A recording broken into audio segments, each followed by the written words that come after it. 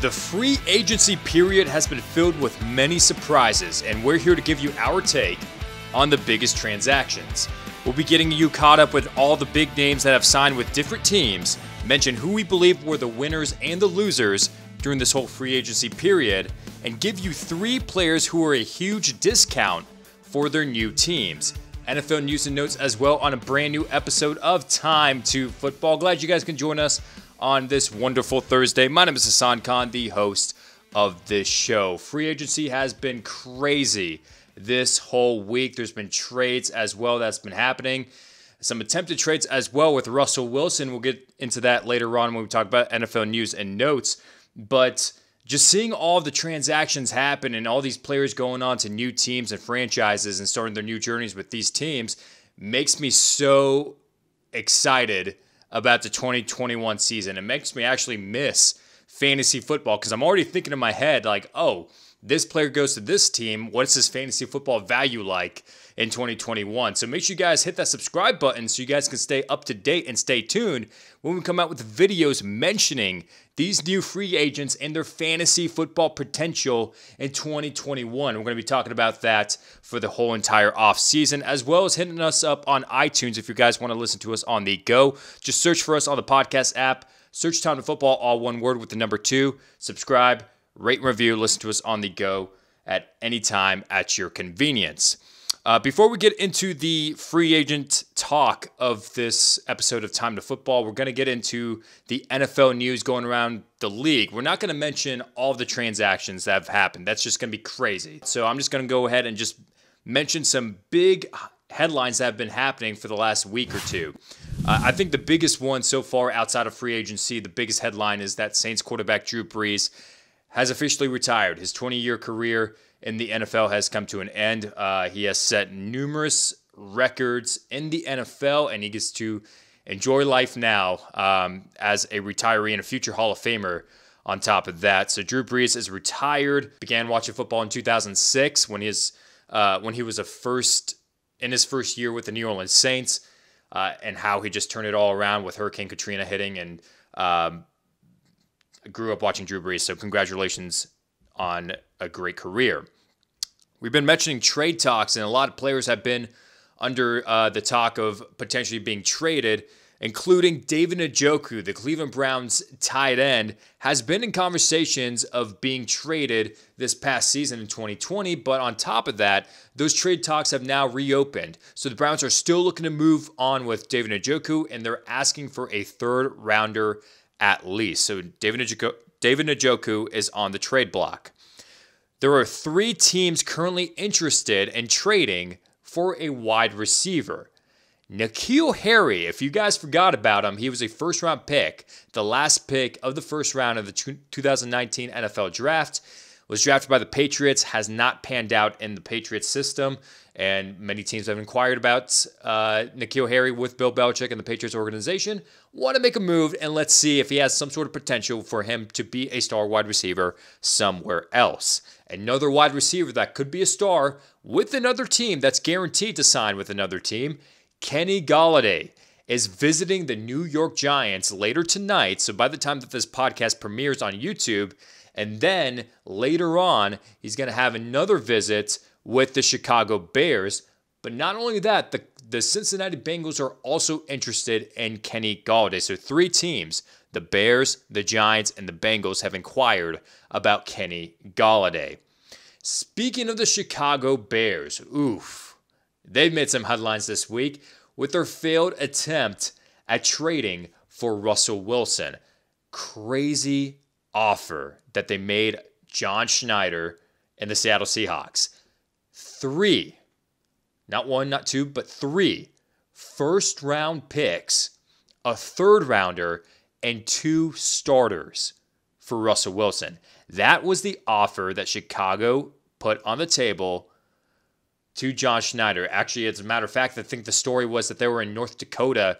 I believe it was Ryan Pace, the general manager of the Bears, and John Schneider, the general manager of the Seahawks, in North Dakota at the same time at the pro day of Trey Lance, the North Dakota State quarterback, where they discussed this. And they said, listen, my man, Schneider, I'm going to go ahead and offer you 3 first-round picks, a 3rd rounder, and 2 starters for Russell Wilson.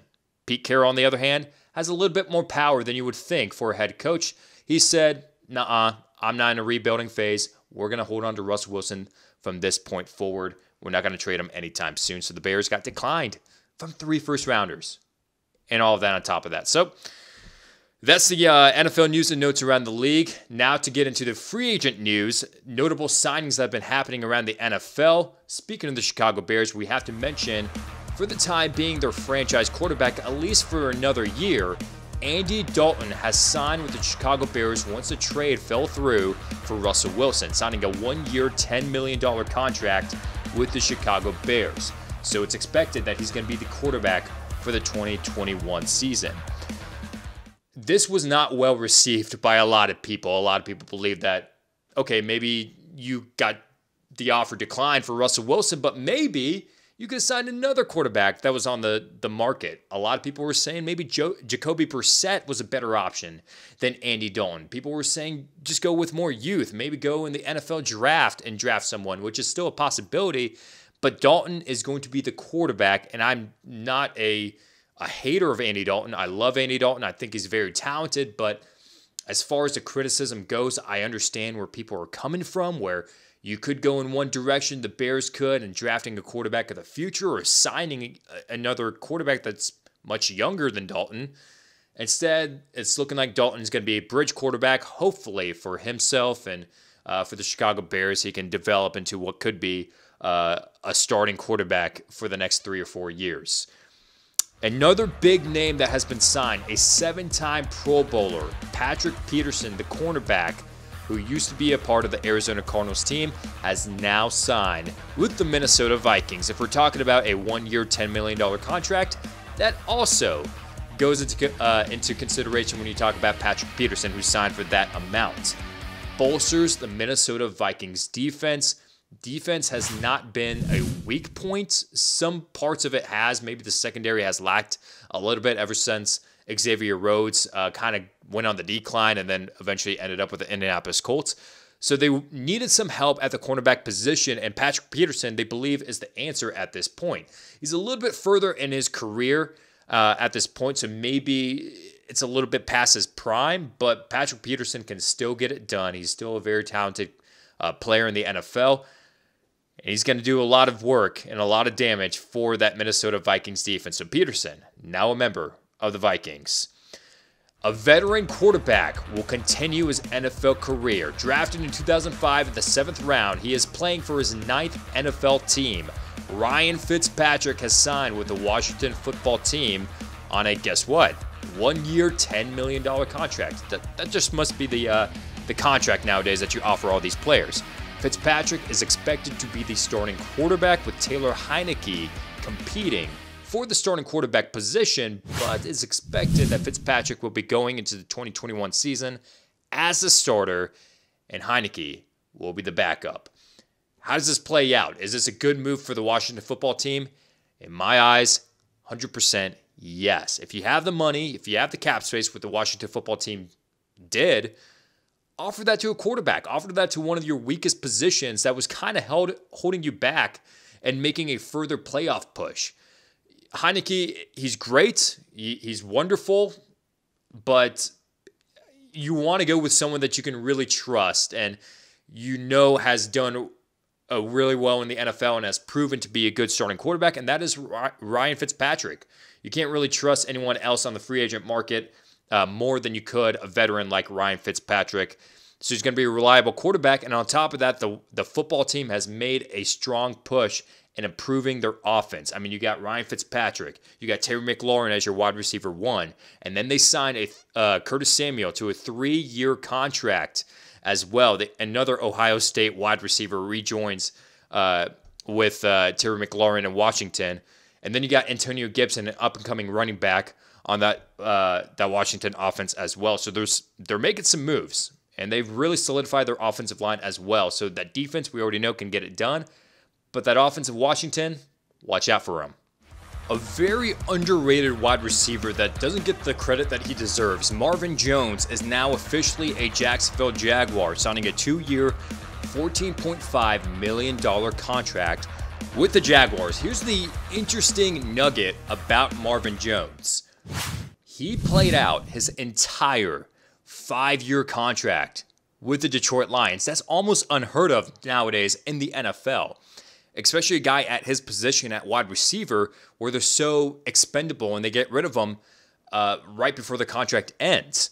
Played out the whole 5-year contract. Very good wide receiver in the NFL and is going to be a good weapon for Trevor Lawrence, who's expected to be the Jacksonville Jaguars' #1 overall pick. Those weapons are coming in for Jacksonville, and if Trevor Lawrence, which we presume is going to be the #1 overall pick, can really come in and be that guy that a lot of people are saying is going to be the most NFL-ready quarterback, Lawrence and that Jacksonville Jaguars offense could do some damage in 2021. So Marvin Jones, officially a Jacksonville Jaguar. Another underrated wide receiver, Corey Davis, finds a new team. The former first-round pick of the Tennessee Titans did not do well with the Titans until his last season with them last year, having 900 yards receiving and 5 touchdowns. And now he's going to be a weapon for Sam Darnold at this point, which the Jets haven't really made moves at this point to try to get another quarterback. They've thrown out some offers in the way of the Houston Texans to try to get Deshaun Watson. We don't really know if they've tried to sign another veteran free agent quarterback, but Corey Davis at this point with Sam Darnold, who legit might have some talent if he's under the right coach and has the right weapons around him, which he's lacked for his entire NFL career. Him and Corey Davis could light it up, and Corey Davis could be the wide receiver 1 for the New York Jets, and Jamison Crowder could be a good slot receiver, dump-off kind of guy. So Crowder, Davis teaming up with Sam Darnold. Another aging wide receiver, Emmanuel Sanders, 1 year, $6 million with the Buffalo Bills. Was released by the New Orleans Saints because they needed to create some cap space. So the Bills at this point can plug and play almost any wide receiver in that system, in that offense, and they'll do just fine. Emmanuel Sanders has really outplayed himself considering his age and this late in his NFL career. Like I said, plug any wide receiver in that system. You're going to see Gabriel Davis step up in the absence of John Brown as well. And Emmanuel Sanders is a good replacement, a cheaper replacement. They actually saved $3.5 million by getting rid of John Brown and signing Emmanuel Sanders. So, pretty good move by the Buffalo Bills, and this Buffalo Bills offense is just going to continue to keep rolling with Josh Allen. A former Buffalo Bills quarterback, Tyrod Taylor, finds a new home with the Houston Texans, signing a 1-year, $12.5 million contract with the Texans. Okay, so I got to stop right there. The Texans are doing the best that they can. Really, I actually give them credit for how they've handled the offseason situation, for having no picks in the first and second rounds, with all this controversy that's going on with Deshaun Watson, with the sexual assault allegations and him wanting to be traded as well on top of that. They're trying to get all their bases covered, just in the case that they move on with Deshaun Watson. Now, at this point, because of those allegations, you might not get as much out of Deshaun Watson if you were to trade him right now. Instead, you might only get 1 first-rounder, maybe even just 1 second-rounder out of Deshaun Watson, because you don't know if he's going to be playing in 2021. Before, if they just made that trade immediately with like the New York Jets or the Miami Dolphins or whoever, they could have gotten maybe 2-3 first-rounders out of it. But now it's not looking good since those allegations came out with Deshaun Watson, and Tyrod Taylor was signed to a pretty big contract for $12.5 million just for 1 year, just in case that it doesn't work out with Deshaun Watson. So you could say that this money is not backup money, which it isn't. So could we see Tyrod Taylor be the starter for the Houston Texans in 2021? Haason Reddick, that's a good name, Haason. 1 year, $8 million contract with the Carolina Panthers. A good linebacker in the NFL. Double-digit sacks last year. One of the more underrated guys. You wouldn't know about him unless you were a big football fan. I know that Romeo Okwara with the Detroit Lions is also another one of those guys. Underrated guys like those, and I would put Haason Reddick in that category. So an $8 million contract reunites with Matt Rule to bolster that Carolina defense. When I say reunites, he played at Temple under Matt Rule. And that's very, very big for the Carolina Panthers defense because for the past 2 years, the run game has been horrendous. I mean, when you talk about fantasy football, I always play my running backs against the Carolina Panthers because I know how bad that run game can be. So hopefully Hassan Riddick can put that run game or that run defense in check and be a great improvement for the Carolina Panthers, which I believe that he's going to be. So that defense for the Carolina Panthers with Hassan Riddick there, with Brian Burns is an up-and-coming player as well, with Jeremy Chin, who's a candidate for Rookie of the Year last year. They got some pretty good pieces in that Panthers defense. This actually just happened. Will Fuller signed a 1-year contract with the Miami Dolphins. And when I say this just happened, I just got a notification as I was filming this podcast. So I don't know the details so far as how much money is going to be. I feel like it's going to be a lot of money. There's been talks about Will Fuller breaking the bank for the wide receiver market in free agency.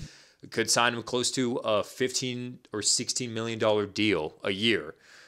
Will Fuller could. So with the Miami Dolphins, he lines up with Devontae Parker. So Parker and Fuller sounds like a deadly scary wide receiver combo right there. And you got some weapons in that offense as well. And it's all up to Tua Tagovailoa and how much progression he makes with that Dolphins offense to see how Will Fuller and Devontae Parker and this Dolphins offense can perform in 2021. As far as his stats and his numbers go, I don't think that he's going to reach that peak that he was with the Houston Texans. I think he's going to take a little bit of a step down with the Dolphins offense, but still, as far as the spot goes with a team that was so close in making the playoffs, trying to make the playoffs, trying to compete in the AFC East, Will Fuller making a good decision signing with the Miami Dolphins. So those are some notable names that I wanted to mention, just those, I believe, 9 players that signed with other NFL franchises. There are some many more names that have signed with other teams that are actually big names. I'm going to mention some honorable mentions. Yannick Ngakoue to Las Vegas. Trey Hendrickson, we just mentioned him earlier, very underrated to Cleveland Browns, actually the highest paid defensive end thus far in free agency. Bud Dupree to the Tennessee Titans. Kyle Rudolph, this happened just now, to the New York Giants. Kenyon Drake happened earlier today to the Las Vegas Raiders. Mitchell Trubisky, a backup quarterback to the Buffalo Bills. And so many New England Patriots. That's right, ladies and gentlemen. The winners and losers of free agency. Let's talk about that real quick. And I think we have to mention the New England Patriots when we talk about this. I mean, there's no other team that I can think of so far that has made a bigger splash in free agency than the Patriots.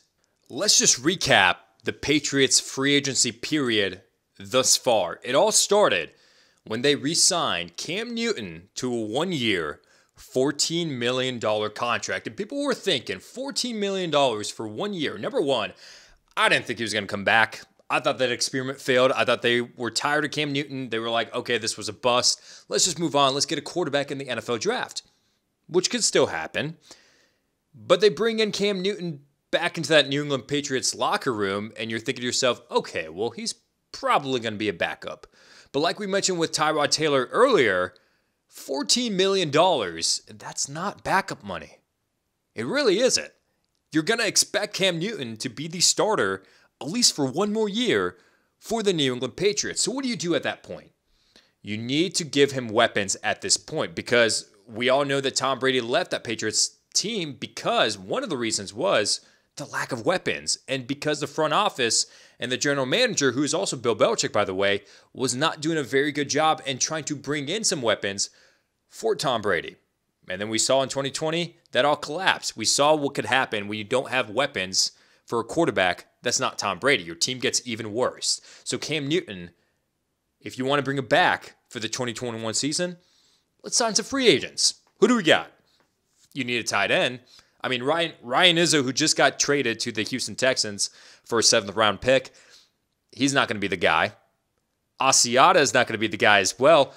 They haven't found a solid tight end since Rob Gronkowski left. Let's sign Jonnu Smith, an underrated tight end, athletic, who played for the Tennessee Titans, could be a force in the NFL. Let's bring him in to make us a dominant team on offense as far as the tight end position goes. Okay, Jonnu Smith, your starter. A lot of money. 4 years, $50 million contract. You need some wide receivers on top of that. Let's bring in Kendrick Bourne, an underrated wide receiver, a little bit underneath the radar for the San Francisco 49ers, can still be very good for this offense. Let's bring in another wide receiver on top of that for Cam Newton, Nelson Aguilar, who's really improved since he's been dropping balls with the Philadelphia Eagles, had a good year with the Las Vegas Raiders. So you got two solid wide receivers right there. Okay, cool. Are we done? No. Let's bring in another tight end, Hunter Henry, which I believe was the best tight end on the market, signing a 3-year, $37.5 million contract with the Patriots. Head scratcher, you've got Jonnu Smith and Hunter Henry, two tight ends. Why do you need two tight ends to large contracts for this Patriots offense? Could they be reverting back to a two tight end set? What Aaron Hernandez and Rob Gronkowski were for the Patriots a decade ago when they had so much success with that duo. I mean, you line them up in two tight end sets, bunched up in the I formation, or you can line them up wide if you wanted to as well. One outside, one in the slot, one at the tight end position. It doesn't matter. The possibilities are endless.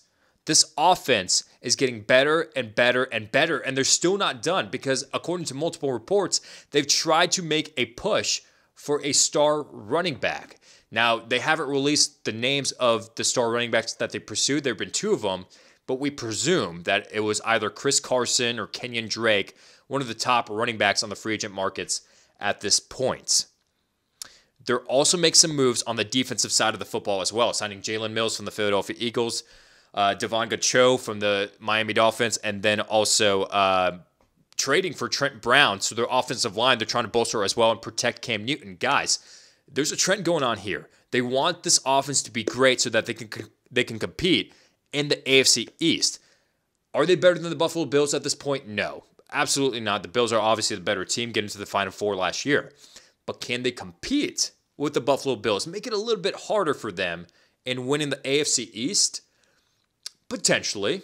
It's possible. I mean, they face twice a year, and I would not be surprised if one of those games the Patriots pulled off the upset with this offense. I mean, year two with Cam Newton in this offense, Trent Brown coming in from a trade, all these weapons, 4 weapons for Cam Newton to play with. I'm liking what Bill Belichick and the general manager of Bill Belichick is doing in that Patriots offense. So that's why I believe that the Patriots are the biggest winners so far in free agency. That's my thoughts, but hey, if you guys have any sort of comments or opinions or anything, leave a comment down below, interact with us, and let us know who are your biggest free agency winners thus far. Which team has had the best free agency period in 2021? The second team that I would say is a big winner, the Arizona Cardinals. And Cliff Kingsbury and this Cardinals front office is doing a very good job in trying to bring in the right weapons. It's not the sexiest weapons, it's not the biggest names, but they're bringing in the right weapons that you need to help this offense just grow. I think the biggest name that they brought in was actually A.J. Green to be a complement to DeAndre Hopkins or maybe even Christian Kirk. He could be a wide receiver 3. Who knows? But the Cardinals are bringing in A.J. Green, who's a big name, but that's not the biggest move that they made, even though he is the biggest name. I think the biggest move that they made was obviously J.J. Watt, which they signed a couple weeks ago, but also Rodney Hudson that they brought in from the Las Vegas Raiders via trade. So the Raiders attempted to release Hudson, and prior to them releasing, they said, hey, if any NFL team is interested in Rodney Hudson, let's go ahead and trade him away. We can make you an offer. And the Cardinals made him an offer, and they traded away a 3rd-round pick for Hudson to get some offensive line help for Kyler Murray, who has been lacking some offensive line help for the last 2 years. So to bring in Hudson, they signed Kelvin Beachum to a 2-year contract extension on top of that. Now, the biggest loss that they had was Hassan Reddick on that defense side of the ball. But you bring in J.J. Watt as a replacement to that, line him up on the opposite side of Chandler Jones. I think that defense is going to be just fine as far as the defensive line goes. This offensive line we just mentioned is going to be fine with a 2-year contract extension to Beachum and then Rodney Hudson coming in via trade. Kyler Murray's going to be well protected. You got an extra weapon, an additional weapon if you wanted, in A.J. Green. And on top of that, Zane Gonzalez, who's been a little bit on and off for the Cardinals as of late, he was released, and then Matt Prater was brought in to be the new kicker for the Arizona Cardinals. So I like the Cardinals. I like what they're doing in this offseason, and I would say that they are a winner. Probably not the biggest winner, and probably not the sexiest winner if you want to talk about the biggest names that they bring in, but I would consider them to have a very successful free agency period. Another team that I wanted to mention, the Washington football team. We mentioned Ryan Fitzpatrick earlier. We mentioned Curtis Samuel earlier. What this team is doing, what Juan Rivera wants, is this offense to improve. This defense, already great. Chase Young is going to be a difference maker for years to come. But this offense, with an up-and-coming running back in Antonio Gibson as being the star player on this offense, that's pretty much it. You need a quarterback right now. And I like Taylor Heineke. I like Ryan Fitzpatrick. You still need to make some moves, and they could draft another one for the future. But for the time being, getting someone that's reliable like Fitzpatrick to be your quarterback with other weapons on that offense besides Terry McLaurin and Curtis Samuel, this offense has now improved, and this team is much better than they were last season when you talk about them going to the playoffs and losing out in the wild card round. So this defense is already great. This offense has gotten much better. That's why I believe a winner in free agency is the Washington football team. An honorable mention I wanted to talk about and mention as a winner, the Las Vegas Raiders. I would put them up there with the Patriots. I really would. But the thing is, they've had so many losses on top of the big names that they've signed that I just can't consider them to be a legit free agency winner, although they are worthy of an honorable mention. I'm going to explain that in a bit. So they signed Yannick Ngakoue on their defensive line. Good signing. Kenyon Drake, 2-year, $11 million contract with the Raiders to be that Drake and Josh combo with Josh Jacobs. And then Solomon Thomas, we're going to be talking about him a little bit later on, was also a good signing as well for something cheap. But their offensive line got worse in the process. They had to make some cap space or get some cap space and make some room. But what your biggest strength was for the past 5 years, I would say, your offensive line, you just lost a lot of pieces. I mean, you talk about Rodney Hudson, we just mentioned him, traded away. Gabe Jackson as well is gone. He's now to the Seattle Seahawks. Trent Brown, we mentioned him earlier, to the New England Patriots. So those are three big names that you just lost on your offensive line. Now, they re-signed Richie Incognito, and I guess that's okay, but because of the loss of the big names on that offensive line, I can't really make them a legit free agent winner. I'm just going to have to give them an honorable mention. So the Raiders, honorable mention and as a free agency winner. Now let's talk about the losers of free agency so far. And this one hurts. Because if you guys are watching the video podcast up on YouTube, and you guys are seeing the shirt that I'm wearing right now, as a Falcons fan, I hate to say it, man, this free agency period sucks. And you know what I said last year? This free agency period sucks. And you know what I said the year before that, and the year before that, and the year before that? Ever since 2013, I could go back and say the Falcons bring in or don't bring in a lot of free agents. I don't know if that's their philosophy. I have no idea. But they don't bring in a lot of free agents just because of the lack of cap space that they spend and put towards more players like Matt Ryan or Julio Jones. And they just year after year don't have enough money to spend in signing big names. Or they bring in players, if they have the money, that a lot of people would think, oh, that's a big name. They should do well for the Atlanta Falcons. And then they suck. 2013, we needed a running back. We signed Steven Jackson for the Rams. Ended up not doing much.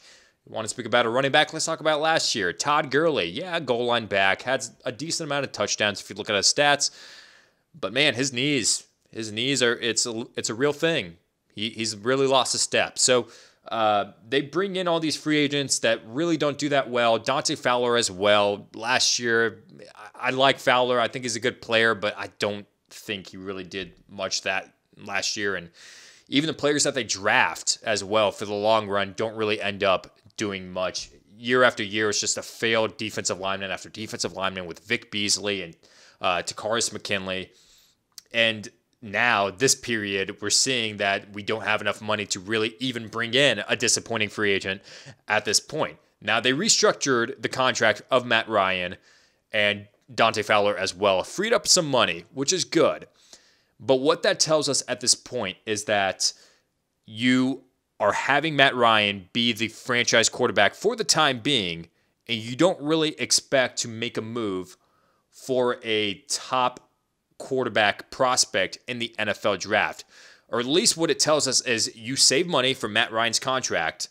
You don't want to trade back for the 4th overall pick. You could, but you're saving money and not signing any free agents this year so far because you want to save that money for that high draft pick because it matters as far as the contract and the money that you pay for the draft pick based off of the position that they were drafted. So you want to save that money for that 4th overall pick. Who that 4th overall pick is, I have no idea. My thoughts at this point after restructuring the contract of Matt Ryan, I don't believe it's going to be a quarterback. I believe it's going to be someone else. But we don't have money, so we can't do anything. The best thing that we did was we just signed Eric Harris, the Raiders safety, and we re-signed Jaden Graham, a backup tight end. Oh, let's bring in a 3rd-string tight end as well with Lee Smith. Let's trade for him. Let's trade a 7th-round pick. You know, there's not a lot of moves that the Falcons are doing, and it just happens year after year. And I kind of compare it to the New Orleans Saints, the division rival, who was dead last in cap space. Minus $60 million that they had to spend this season. The Falcons had 10 times more than that, minus $6 million. And the Saints have still made better moves in free agency than the Falcons. When Drew Brees retired, they restructured the contract of Taysom Hill, made that 4 years voidable if they wanted to, and they re-signed their quarterback of the future, Jameis Winston, for a 1-year, $12 million contract. That's still much better than what the Falcons have done. I mean, if you want to make any moves to Falcons, Marlon Mack, a running back, a 24-year-old good player who could be a running back 1, your starting running back for years to come, signed a 1-year, $2 million contract with the Colts. $2 million. So if you wanted to save money, you could have still gotten Marlon Mack for $2 million. Now, I don't know if he took a pay cut. Mack did to stay with the Colts. Maybe the Falcons have already reached out to Mack and he declined. Maybe he was just asking for $8 million, $9 million. I have no idea. But the fact that you sign Mack to a 2-year or $2 million contract, the Colts did, tells me that the Falcons could have made a push for him to be the starting running back of their franchise. Falcons, I would say, is one of the biggest losers in free agency so far. Speaking of Marlon Mack, this kind of pains me to put this team on this list because I really love this team. I love this general manager. I think he's one of the best general managers in the NFL on top of, I would say, John Schneider of the Seahawks is up there. But the Indianapolis Colts haven't done much, and they have the money to do whatever they want. The signings that they've had so far in free agency, Marlon Mack, re-signed him. That's it. That's all that they've done. Now they've signed free agent restricted tenders to Zach Pascal and Mo Alley Cox. But if you want to talk about legit re-signing contracts, Marlon Mack is the only contract offer that they've had. Now, to get him to come back and back up Jonathan Taylor or to be a 1-2 punch duo in that Indianapolis Colts rush offense, to $2 million is a very, very good deal. So kudos to you guys, the Colts and Chris Ballard, for saving some money. But that's it. You have $39 million that you could spend on big name free agents, and you've chosen not to do that. And at this point, it seems like a lot of good free agents that you need on the defensive side of the ball to replace a lot of players that are leaving, such as Justin Houston, Xavier Rhodes, and Malik Hooker. A lot of big name players at those positions have already been signed with other teams. Now, I'm going to give them a little bit of slack because they did trade for Carson Wentz. So consider that to be their biggest free agent move, signing, trade, whatever you want to call it, transaction. And they have the quarterback of the future. Cool. That's good. And that's very, very important. I'm not discrediting that. But you still had the money to sign other big names and you chose not to. And I don't know what the thinking is. I don't know whether they're saving that for a draft signee or multiple draft signees, or maybe there's other big names that they're talking to right now currently that we just don't know about. I don't know. But if you have the money, if you have the revenue, if you have the cap space, and Carson Wentz trading for him is already a big move and a great move that you made, and Marlon Mack to a cheap deal, I feel like you can sign so many big names, especially if you were just so close to making the Super Bowl. I wouldn't say so close, but you made the wild card round of the playoffs. You can make that extra push and go to the division round, go to the conference championship, and maybe even the Super Bowl if you bring in the right players and the right free agents. But thus far, the Colts have failed to do that. So the biggest losers, I would put the Falcons and the Colts up there. But if you have any winners and losers that you guys want to mention, leave your comments down below. Would love to hear from you guys. The last little bit of section that we wanted to mention the best deals, the best discounts that teams have been able to have and sign players to a pretty good contract, considering that the name and the talent that they have for not a lot of money. So the first, we've been mentioning him all episode long, Marlon Mack, just because he's 24 years old and he's a very good running back. He's proved it for the Colts. Could have been the starter if they didn't draft Jonathan Taylor, and Marlon Mack ended up having a knee injury that sidelined him for the whole year. Marlon Mack, a very good player that could be a starter in the NFL, and if you re-sign him, that's starter-level talent that you have in the backfield to go with Jonathan Taylor. I kind of compare it to someone like, maybe not to the next talent level as these two guys, but Nick Chubb and Kareem Hunt, were two viable starters that the Cleveland Browns have made it a priority to have them on their team. Jonathan Taylor and Marlon Mack could be a duo similar to that. I don't know if they're as talented as them, but they could be up there. So 1 year, $2 million, that is nothing.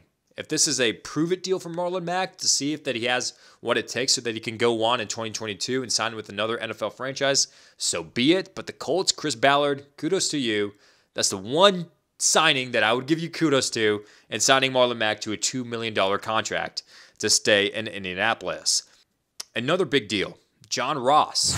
Great discount. You guys are probably going to laugh because you're like, John Ross does nothing. But the speedy wide receiver, he was a first-round pick for the Cincinnati Bengals, and he's moved on to sign with the New York Giants, a 1 year, $2.5 million contract with Big Blue. Why I believe this is a big steal and a big discount for the New York Giants is because, like I said, he's a top 10 pick a few years back with the Bengals. It didn't work out. He's had some injuries, and you've had the emergence of other wide receivers as well, like Tyler Boyd, just kind of really take the starting role for the Bengals. John Ross kind of got pushed back.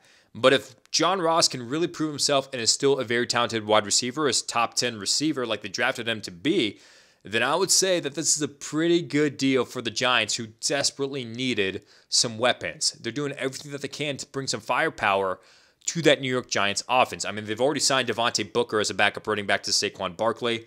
They've also are in talks with Kenny Golladay and interviewing him and bringing him for a workout to see if they can get him to be on the New York Giants to be their wide receiver one. And John Ross, if you want a deep threat, Will Fuller kind of guy that can just run deep and catch balls, I would say that this is a good signing for the Giants. It is low risk, high reward.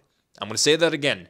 Low risk, high reward for the New York Giants. You got nothing to lose. If it doesn't work out, if John Ross absolutely is a bust, then so be it. You only lost $2.5 million in the process. But if he ends up being great, hey, guess what? He's on your squad, and you can re-sign him before his contract is up for years to come. So John Ross is my second steal. The last steal that I have, you guys probably won't really understand my thinking behind this, but I'm going to say Solomon Thomas, the defensive end who used to be a part of the 49ers, is now with the Las Vegas Raiders. I said that we were going to mention him eventually. Signed a 1 year, $5 million contract with the Raiders. Okay, so just like John Ross, this 1 year, $5 million contract makes him, this contract, a prove-it deal for Solomon Thomas. Wants to prove it, wants to prove that he is a good defensive end in the NFL, which for the 49ers, he wasn't that bad, comparable to when he was drafted in 2017, being a top 3 pick for the 49ers. Yeah, maybe with the expectations that go behind that, you could label him as a bust, but last year, I feel like he could have had a breakout season if he didn't get injured, along with his teammate Nick Bosa. So the 49ers decided to move on with him just because they weren't doing much with him. And he's on a prove-it deal. He's a former first-rounder. He's coming off a season-ending injury. And I like this move by John Gruden and the Raiders to just bring him in. He's a very talented guy, former first-round pick. Let's just see what he's got. And if it doesn't work out, hey, in the end, you only lose $5 million. That's it. So very comparable to the thinking of John Ross. You only lose a little bit amount of money. It's not going to hurt you. I believe that Solomon Thomas is the 13th highest paid defensive end with this contract in free agency as far as all the free agents go. So, hey, now you've got nothing to lose at that point. So Marlon Mack, John Ross, and Solomon Thomas are my 3 biggest discounts in free agency so far. But that's going to do it for our free agency recap 2021. Listen, we call this a recap, but there's going to be so many more transactions that's going to be happening. I mean, Chris Carson is a big name that's still on the free agent market. Kenny Golladay, his fate is still up there with those 3 teams. A lot of trades are being made. We still don't know what's going to happen with N'Keal Harry. Russell Wilson could potentially be traded as well if they really wanted to, if they just gave in to what the Bears offered them. But there's so much that's going to be happening for the coming weeks for free agency and leading up to the NFL draft. And because of that, make sure you guys subscribe to this YouTube channel. I am telling you, it's going to be entertaining. It's going to be fun, especially when the NFL draft comes along. We've got a lot of great stuff and content coming out. We're going to have a mock draft of the NFL draft for the first round. And then on top of that, we're going to do our annual live stream during the NFL draft reaction show. And it's going to be much, much, much better than last year if you guys tuned in. So stay tuned for that. Subscribe to this channel so you can stay up to date when we come out with all that content. Also, be sure to hit us up on our podcast app. On the podcast app, search for Time to Football on iTunes. Subscribe, rate, and review. 5 stars, nothing less. And listen to us on the go. With that said, thank you guys so much for watching this episode. Free Agency Recap 2021. And I'll see you next week.